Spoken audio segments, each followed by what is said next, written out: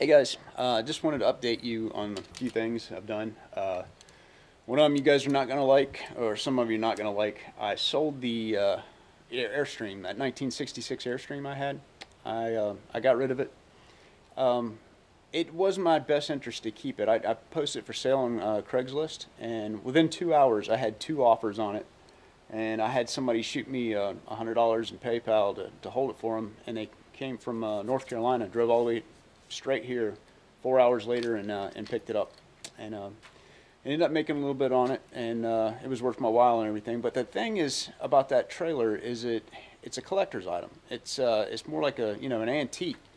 And I'd rather an Airstream enthusiast, get it and take care of it and do what's right with it. I would prefer to have a little bit newer, just a different model laid out differently and everything. It just wasn't going to suit my needs. So yeah, you guys can, think I'm an idiot for getting rid of it and everything, but I really want to concentrate on the box camper.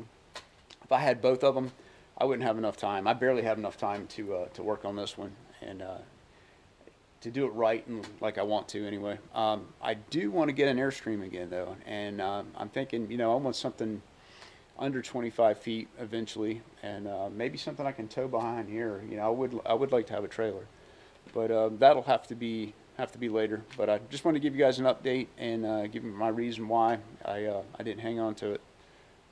I did like it, but it was going to be more work than I could put into it. But anyway, that's it.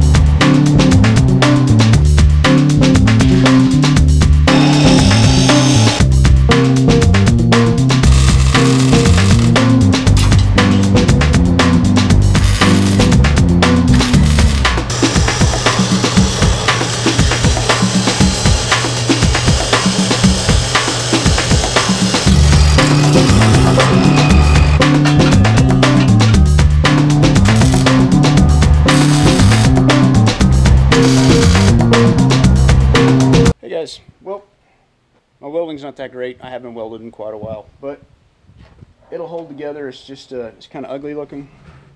Don't look too close, but it'll be enough to hold that tire on there. I have pretty good confidence this thing's going to be pretty sturdy. But should fold out my tire on it and roll back in. And actually, I don't think it added that much weight because that is 3/16. I think the bottom's 3/16. The end plate's 1/4 inch. This is 3/16, but all the other bracing is 1/8 inch, and it should be plenty strong. That's about what that other tire carrier was. And then we get the generator on this side, and something like this you have to build. You can't just buy it.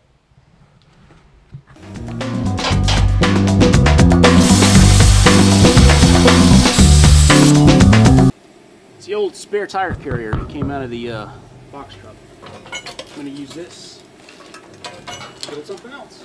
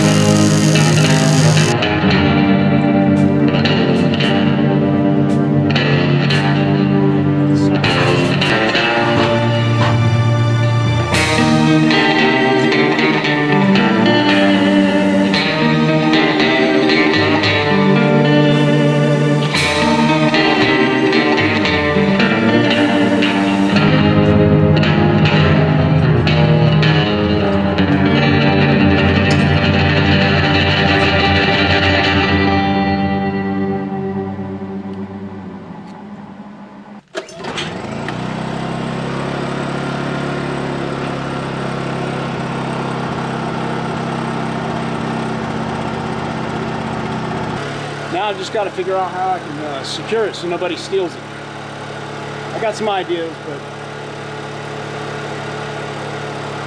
somebody had a plasma torch, I think, would be gone in 2 seconds.